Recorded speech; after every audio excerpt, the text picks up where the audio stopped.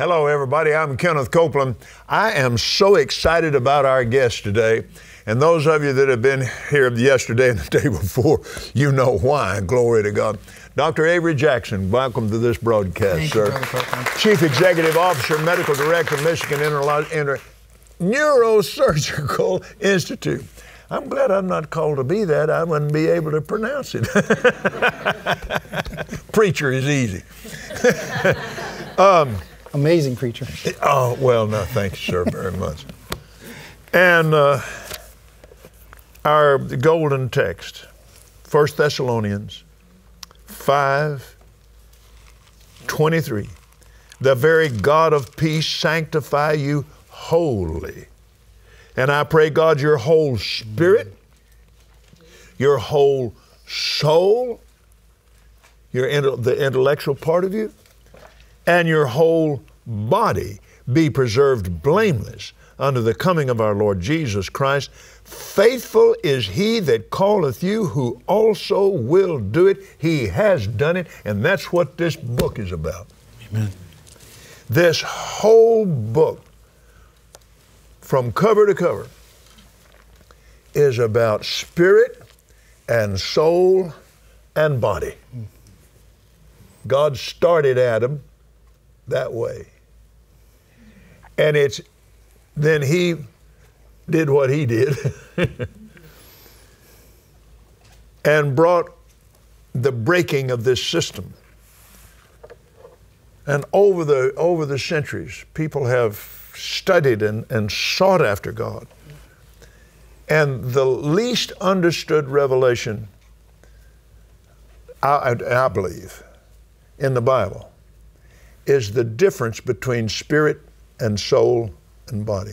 And you can immediately place people where they are.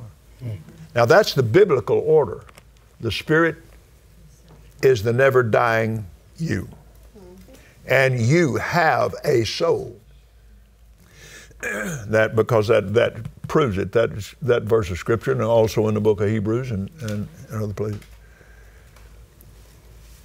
And the spirit man is the person that will live eternally. Whether you go to heaven or hell, you're a spirit being and you will live eternally.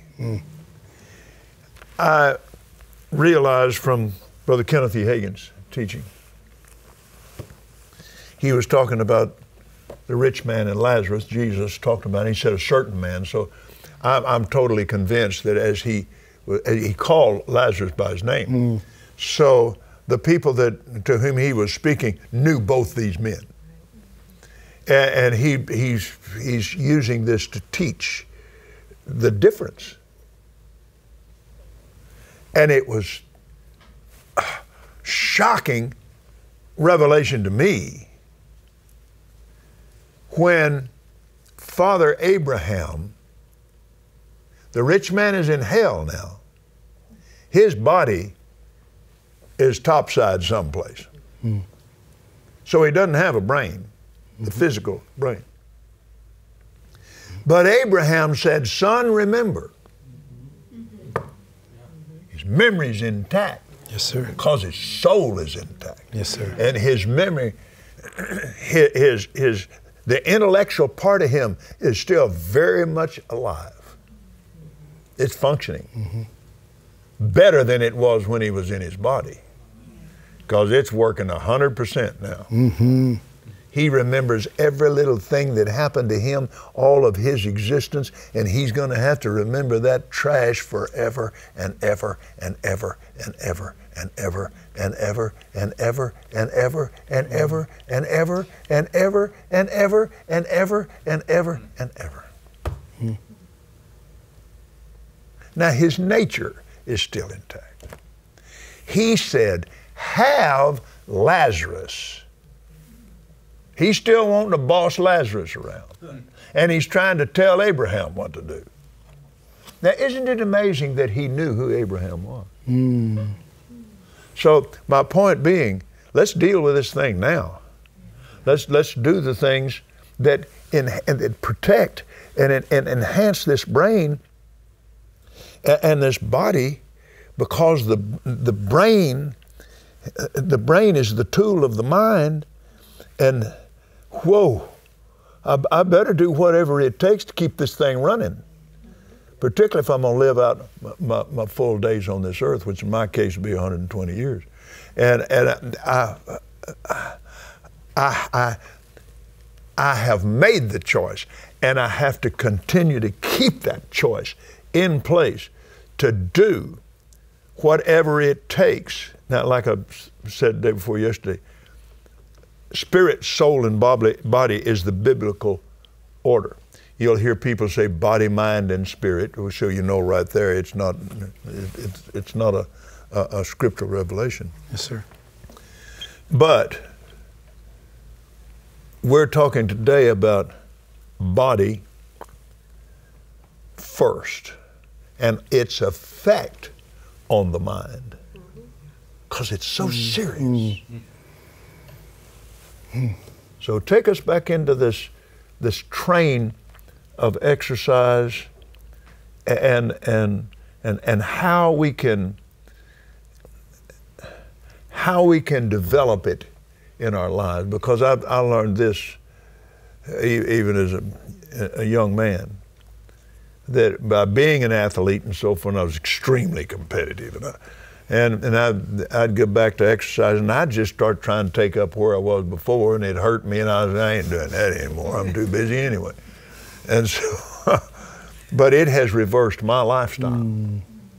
And used to, I was more awake and alert in the middle of the night, and was that way from the time I was a little boy. I didn't sleep much.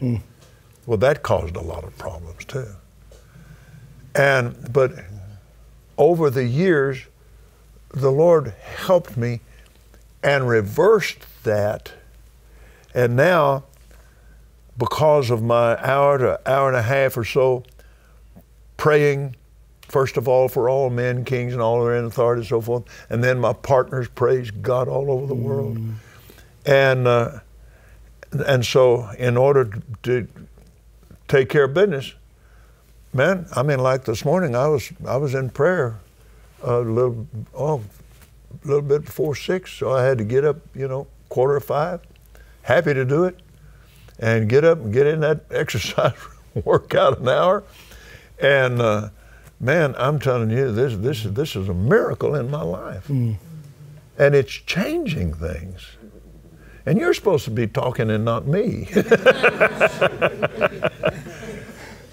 It's just wonderful to hear you talk because you're so excited about it. I am extremely excited. And so that's proof positive. I'm excited about it for the body of Christ. Yeah.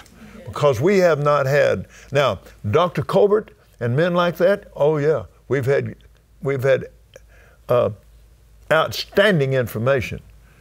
But this is coming from a neurosurgeon. And so we get, it's one thing, it's one thing to talk to a guy that fixes flats in a service station. Yes, sir. And to talk to a man that builds engines. I want to know about the engine. I can fix a flat. I need to get inside that engine. I want to know what's going on in there. You know, Brother Copeland, you mentioned about the exercise and the choices that you made, and also that your what we call the circadian rhythm, which is your sleep-wake cycles and patterns. You'll find that oftentimes when people have work hours, and God bless them, but when they're topsy-turvy, where you're up all night and you have to sleep during the day, that can create some challenges. It can create. You have to really work on stabilizing your mood, your physical health. It's harder to exercise. And there's a weight that you feel on your spirit because of all of this flesh that we're wrapped in, and it's kind of holding us down. And to be free with that spirit, to be able to really focus on God's Word, you can't focus inward. And so with the physical, as you mentioned, going from the physical to the soul to the spirit, if we have these physical issues, the tiredness and the fatigue, it's going to weigh us down, and our soul, mind, will, and emotion, then is going to have give attention to the physical and being tired. And that's going to take away that time that we need with the Lord and prayer and so forth, as He tells us to do X, Y, and Z. Starts absorbing your life, and then you're down all the time. Yes, sir. Yeah, I see it. And so the dopamine is a classic example. So we talked about that your spirit, you have a mind, will, and emotion, you live in a physical body. Well, the physical body side includes your brain, because your brain is separate than your mind. Yeah. Your brain is the physical processor of all the information that comes through your five senses. It gets wrapped up. There's a little memory loop there that starts the process, and then it slips into your mind, which is going to stay with you for eternity. And then, but the issue there is that if you're, while that processor is working, if it's not fed right, if it's not getting water, if it's not getting sleep or exercise, then the way that you process information is not going to be as effective as what you need to get it to the memory and to also help to supercharge your soul, as we're talking about going from body to soul to spirit. And so that's so important. And you also mentioned about praying in the heavenly language in tongues, but that's an act of your will. It is. Because especially if you're, hey, I don't want to get up, and I'm not sure if I completely 100% believe what God's Word says about what it'll do for me.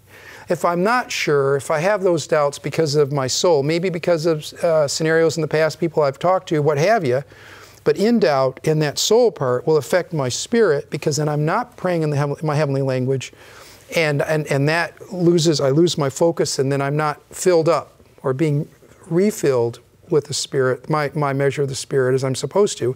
Now, if I'm not praying in heavenly language, then I'm not going to be listening when the Holy Spirit says, you need to exercise to get that body in shape, and that's going to have a cyclical pattern, because all three are interwoven. One of the things that we know is if I'm in good shape, if my heart, my physical blood pump is working well, and let's say that yours or the body of Christ around me isn't, there was a study looking at what happens when we come together corporately. And when we come together corporately, there's a study that says that when we have relationship, which takes effort, but when we have relationship, our hearts, the heartbeats literally sync up. Wow. So how... Now that you're approaching quantum physics here, and I'm liking this. Yeah. Whoa, glory to God. So it syncs up. So can I be a... So that should be the absolute truth with you and your spouse. Yes, sir. All the time. And strife can mess that up. Yeah. Oh, I can see that. And the strife messes up your brain. Yep. Yep. And so that's an important piece. So the other piece is the way that God made us. People say, well, does God love me? Now, let me ask you something here, Dr. Jackson. Yeah. When our physical hearts begin to agree,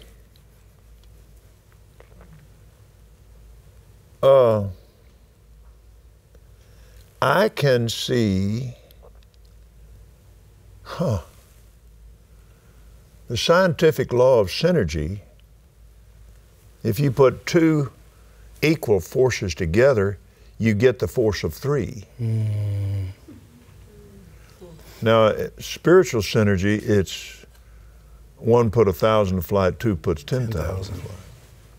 Any two of you on earth shall agree as touching anything that they shall ask, it shall be done. So we need to be in agreement in our love walk, so synced. Oh man, I just see a ministry staff. There must not be any strife. Amen. There must not be. Strife is so dangerous. It is to the kingdom of God what serpents and snakes are to the natural world. Yes, sir. It is so dangerous. So I can see this. Well, you talk. I'm kind of. Yeah, and so syncing is something that happens when we're in agreement, and the heart literally syncs, and when they come together, that can help with certain conditions. So it's really interesting because you pour this love out to the people around you, but you can't do that if you're in physical pain. You can't do that if you have emotional trauma that turns you inward, and there's an emotional pain that you have. Then it's a challenge to be able to connect and have that relationship that we're supposed to have physically. Wow. Praise God. Yeah. And so even thinking about the joy that you have of being with someone that you love, that increases your dopamine, your brain chemicals, your feel-good chemicals, and reinforces memories that you've had about and with that person that you've created. So your brain's got, you know, the memories are going because you pull those memories back, and then you feel it because the chemicals go throughout your body, and you feel good, you feel revived because you remember the last time you were together, you laughed and you had a good time. And now you're more likely to exercise because your mood's different. You're not depressed. Yes, I can see that. And then on the other hand, then the more you exercise, more it increases the other side of the equation. Yes, sir. Praise God. Yes, sir. Thank you, Lord. Thank you, Lord. Now, go ahead with that.